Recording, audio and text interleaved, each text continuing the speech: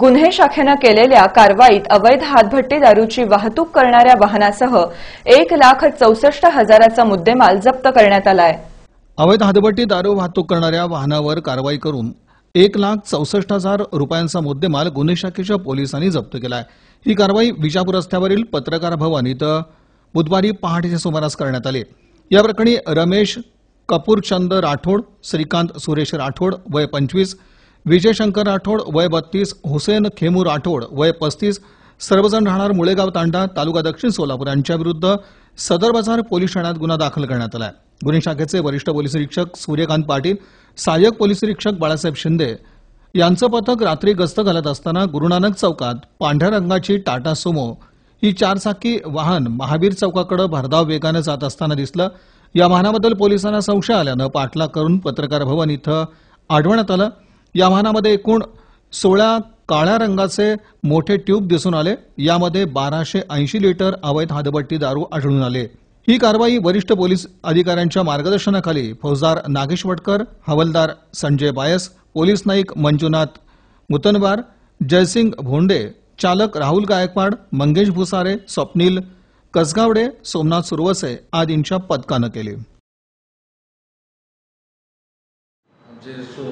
EPS Balasaheb Shinde यांची सगळी वस्ती हद्दीत रात्रगस्त ड्युटी होती।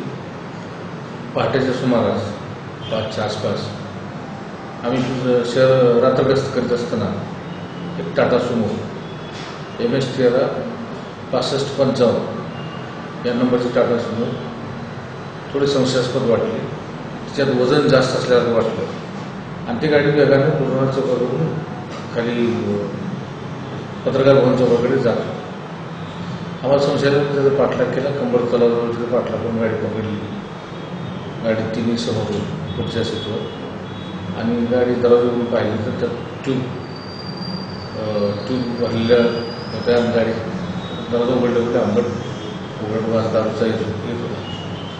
पूर्ण गाडी चेक केली, त्याच्यामध्ये जवळपास 16 ट्यूब म्हणजे एका ट्यूबमध्ये 80 लिटर होते, तर 1280 लिटर एवढी दारू त्या सुमोमध्ये मिळाली। ही गाडी मुळेगाव तांड्यावरून दारूच्या ट्यूबमधून निघाली होती, ती 13 मैल जात होती। त्या गाडीमध्ये श्रीकांत सुरेश राठोड हा गाडी चालवत होता। तो पोलीस भरतीसाठी प्रशिक्षण घेतो, पण त्या दिवशी त्यांना 2,500 रुपये भाडे घेऊन ती गाडी चालला होता माल पोचवायला। त्यात विजय शंकर राठोड, हुसेन खेमू राठोड हे 3 जण होते आणि रमेश कपूरचंद राठोड हा गाडीचा मालक होता। आम्ही या चौघांच्या विरोधात ती